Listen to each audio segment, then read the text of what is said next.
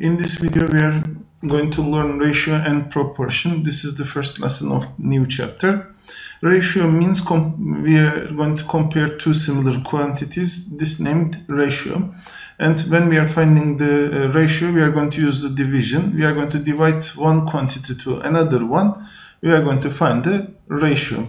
Here, the important part, similar quantities it must be, which means as a note also it's given here, meter and meter, centimeter and centimeter, kilogram and kilogram it can be. You can compare kilogram and kilogram, and ratio has no unit at the same time.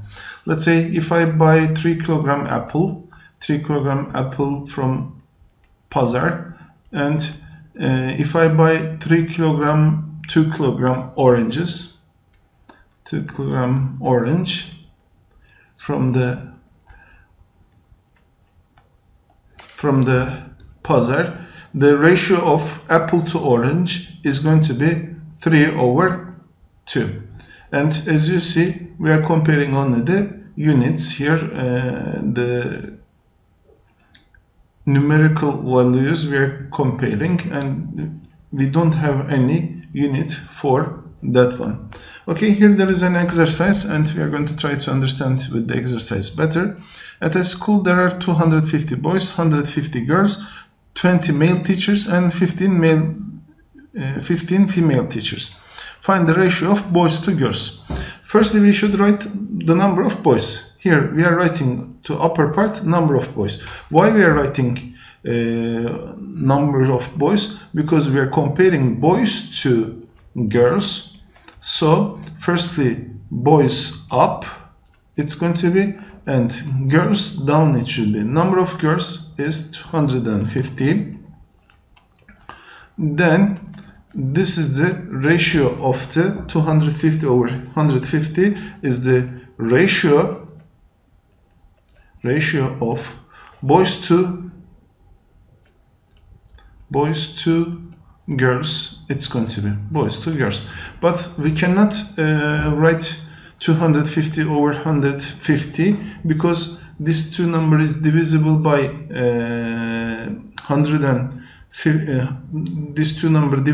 50. That's why it's going to be equal to 250. I'm writing for A, 250 over 150, which is equal to, when you simplify by 50, this is going to be equal to 5. When you divide by 50, this is going to be equal to 3. Then the result is going to be 5/3. And this is the ratio of boys to girls. It's going to be. Okay, for the second one, girls to all students. How many girls there are? 150. 150 girls there. How many totally we have boys and girls? Because total students means sum of boys and girls, which means 150 plus 250 it's going to be, which is equal to 150 over 400 it's going to be. Again, these two numbers divisible by 50, and if you divide by 50, this is going to be 3, this is going to be 8. So this number 3/8 is the ratio of girls to all students. It's going to be. Okay. Then the third one, male teachers to female teachers.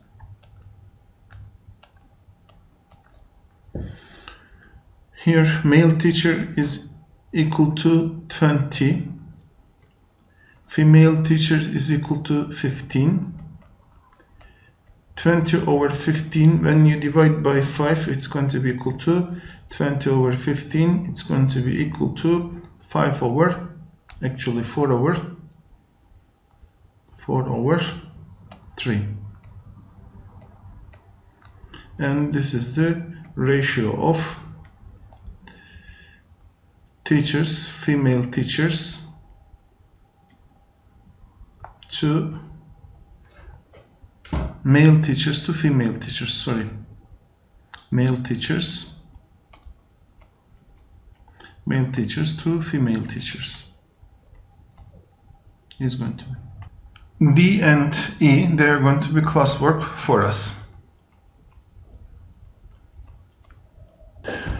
Here we have some exercises about the ratios. The sum of two natural numbers A and B is 42, and the ratio A to B is equal to is 4/3. So if we have two numbers like A and B, and the ratio of them AB is related with 4/3, it says they are equal to each other. So A must be a number related with 4 and B must be a number related with 3, which means I can write instead of A 4k and instead of B 3k. K is a number, element of Z it must be here. So I'm repeating this part again. I'm going to find a number related with 4 for A. I'm going to find a number related with 3 for B, because it says that their division, their ratio is equal to 4/3, because when you divide 4k by 3k, we are going to find that the result is going to be equal to 4/3, which is A/B it's going to be. Okay. If we continue to our question, it says that here also there are two natural numbers. The sum of the two natural number is 42. So which means that 4k and plus 3k it's going to be equal to 7k, which is equal to 42 at the same time. So k is equal to 42/7 it's going to be, and k is equal to 6 it must be. Here we said like this: A is equal to, this is the second part, A is equal to 4k, which is equal to 4 times 6, and which is equal to 24, and the B is equal to here, and B is equal to 3k, which is equal to 3 times 6, and that's equal to 18 it's going to be. And if we compare now A/B, which is equal to 24/18 it's going to be, and we see that the ratio it's going to be equal to 4/3, you see. And if we add them, 24 plus 18 it's going to be equal to 42, and we made the check here. This was the check part. Now we are going to continue with the second question. Here there are 162 marbles. Each of them here with the spherical glass that we were playing as a kid, when we were a kid. This is called marble also. And here there are 3 children, and we are going to divide 162 marble among the 3 children, and with the ratio 5, 6 and 7. And if you remember, if we are dividing the numbers with the ratio 4 and 3, I said the first number, the child number, the marble number, it should be related with 5. That's why I'm going to say for the child 1, 5k. For the child 2, it's going to be 6k, and for the child 3, it's going to be 7k it must be. 162 marbles there are, so 162 it must be equal to 5k plus 6k plus and 7k it must be, because the sum of the marbles it's going to be equal to 162. So 162 is equal to 5 plus 6 is equal to 11 plus 7, it's equal to 18k, and 162/18 it's going to be equal to 162/18 is equal to k. And these two numbers, they are divisible by 2. That's why 162, instead of dividing 162 by 18, you can divide by 2, and you can find maybe easy numbers. If you divide by 2, you are going to get 81, and you are going to get, this one is 9, and 81 over 9, we know it's equal to 9. So 9 is equal to k, it's going to be, has taken. The first child, if you remember, I said they're taking 5k, so it's going to be equal to 5 times 9, which is equal to 45. The first, you are going to give to first child 45 marbles. So for child 2, we are going to give 6k, which is equal to 6 times 5, 6 times 9, sorry, 6 times 9, 54 it's going to be. And for the child 3, we are going to give 7k, and that's going to be equal to 7 times 9, which is equal to 63 marbles. And when we add them, 45 plus 54 plus 63, we are going to see that the result is going to be equal to 162. Let's continue with the proportion. What is proportion? The equality of two ratios is called proportion. So I have A over B, this is first ratio, this is the second ratio. If they are equal to each other, they are called A over B over C is equal to C over D. Form is called proportion. The A is called the first term, B is the second term, C is the third term, D is the fourth term in proportion.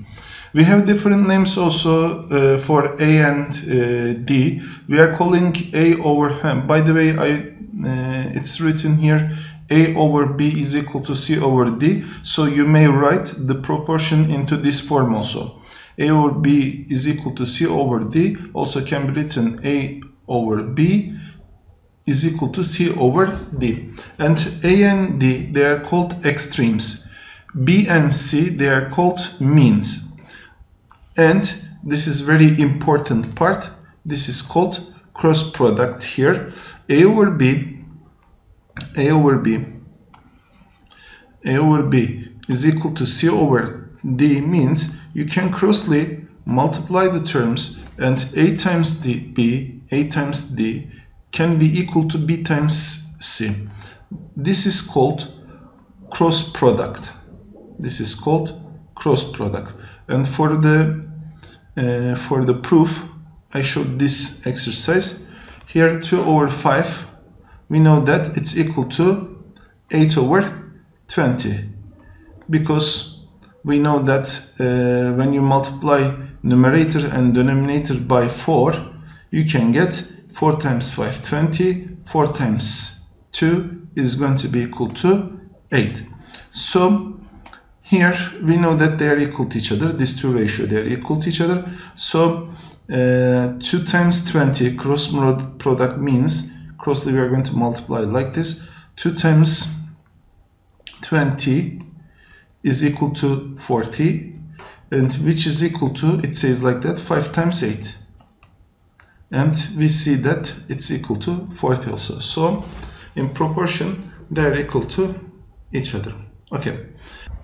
The first question, find the value of n, and if you remember, we learned the cross product. So 5 over 3, if it is equal to n over 12, and we know the cross product, as I told you before, 5 times 12 is going to be equal to 5 times 12 is going to be equal to 3 times n.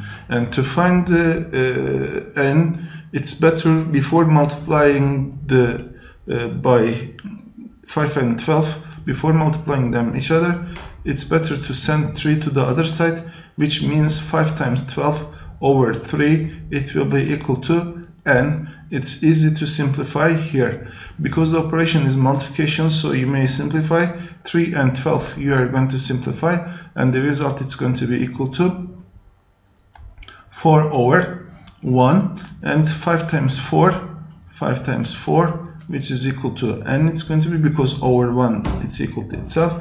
So 5 times 4 is equal to 20, 20 is going to be equal to n. And here, this is the second question. This was the A one. And the second question is B over 4 over 7 is equal to 12 over n. 4 4 over 7 is equal to 12 over n, which implies that 4 over 7 is equal to 12 over, and it's going to be, and if we crossly multiply here, 4 times 7, it's going to be 4 times n, 4 times n, it's going to be equal to 7 times 12. And for finding the n, we should leave it alone, and we should send this one to the other side as division. 7 times 12 over 4, because 4 goes to the other side as division, and the last part it's going to be n is equal to, when we simplify this one and this one, this is going to be 3 and this is going to be 1. 7 times 3 over 1, which is equal to 21, it's going to be. Okay, and I want to solve these two questions are similar with the first two, that's why I'm not going to solve this one. I want to solve the E1 here, and for the E1, the others, they are going to be class work for us. This one and this one, class work for us, it's going to be, and the E1 is 7 over n. 7 over n is equal to 20, the E1 we are solving, n plus 1 over